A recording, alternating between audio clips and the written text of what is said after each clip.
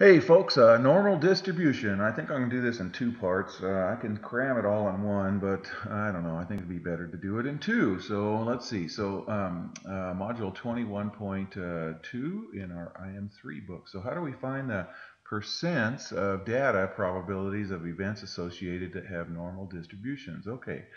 So normal distributions, you guys, properties of a normal distribution. Okay, so this is a lowercase Greek letter called sigma, and we use that to represent our standard deviation. Okay, now this little X bar right here is our sample mean. Okay, so we'll talk more about that. So a normal curve has the following properties. Okay, so about 68, if it's normal, okay, these are when it's normal, about 68% of the data fall within one standard deviation with the mean. So if this is the mean and we subtract one standard deviation and we add one standard deviation, then about 68% of the data is within the mean right there. Okay, and then 95% of the data falls within two standard deviations. So if we subtract one standard deviation, two standard deviations, so can you see this says X bar, which is the mean minus two standard deviations. This one says X bar plus two standard deviations, so it's the mean plus one plus two standard deviations. That's 99.7% of the data. I'm sorry, 95% of the data. I'm thinking ahead. Three standard deviations is 99.7% of the data. So almost the entire population falls within three standard deviations of the mean. Now there are exceptions over here. There are very tall people or very not so tall people if we're talking about heights, or if we're talking about money in the neighborhood, it would probably fall in a standard normal curve. And then you have, like Bill Gates is he's off the chart way over here. So he's pretty much 0% of the people right there. So because nobody can compare to him. So anyway, but we're going to be dealing with the standard normal curve. Okay, so it goes like this. It goes 68% is one standard deviation, 95% is two standard deviations, 99.7 is three standard deviations. So sometimes they call it the empirical rule, sometimes they just call it the 68, 95, 99.7 rule. Okay, so either the empirical rule or the 68, 95, 99.7 rule for the normal curve. Okay, so 68, 95, 99.7. All right, so the symmetry of the normal curves allows us to separate the area under the curve into 8 parts and know what percent of the data is contained in each part right there. Okay, so if 68% of the data is within one standard deviation right there, and if it's symmetrical, then that means this side equals this side. So this must be half of 68, and this must be half of 68, so each little piece is 34% of the data.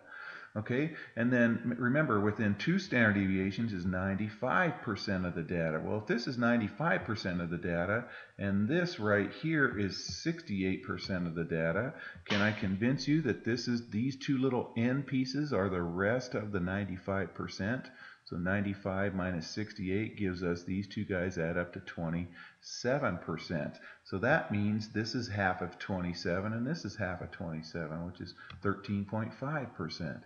Okay, now let's do the same little trick for 99.7. Okay, so if this is 99.7% of the data and 95% of the data is from here to here, then that means if I subtract them, then these little tail pieces right here is 4.7. So it's 99.7 minus 95. And if we take half of 4.7, that's 2.35. So that's what those guys are. Now, since 99.7% of the data goes from here to here, then these guys are the rest of the data, which is 0.3%. So this little tail end right here and this little tail end is 0.3%, which is 0.003 as a decimal. So 0.3% would mean this is half of that. So what's half of 30? Well, that's 15. So this is going to be 0.15, and this is going to be also 0.15 over there. Okay. All right, percent. Okay, so now our textbook, this is sample mean, and so we're usually dealing with the sample mean right here. But if you see this, this is the Greek letter mu, and it's kind of like an M. It's kind of sort of a weird sort of cursive-y kind of M. It's the Greek letter mu.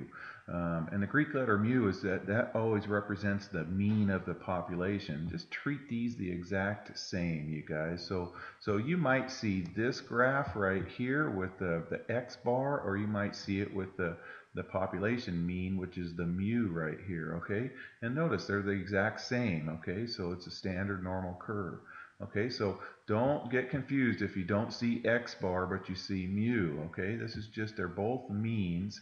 This is the mean of a sample, this is the mean of the population, and then we just go ahead and use that information. Okay, let's try this.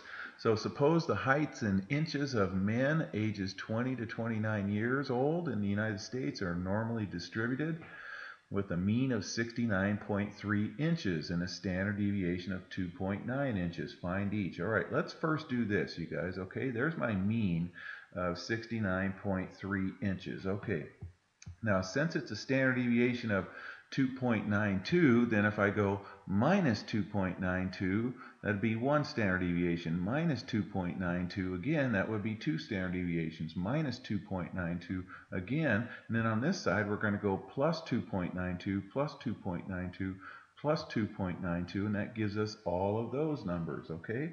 All right, and then let's put in our 34% goes right here, and then this is 13.5%, and this is 2.35, 2.35, and this is 0.15%, okay?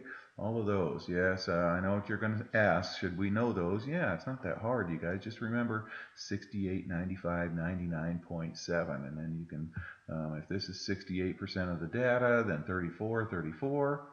And 95% of the data is from here to here. So if we take out the 68, then we get 27%. That's going to take up these two guys, so half of that, and so on. Okay. All right. So find the percent of men who are between 63.46 inches and 75.14 inches. Okay. Now the reason why I had us do this right here with these numbers is, look, here's 63.46.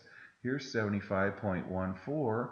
That's within 2 standard deviations from the mean. Okay, so there it is right there. And 2 standard deviations of the mean is going to be about 75% of the data. So that represents about 75% of the men right there. Okay, how about this one? Okay, the percent of men who are taller than 72.22 inches. Okay, look, here's 72.22 inches right here. So who's taller? All of these people. So we're going to add this, and that's going to give us that percentage right there. And we get about 16%. All right, that's a good stopping point right there, and you're going to be doing that for your assignment. Take care.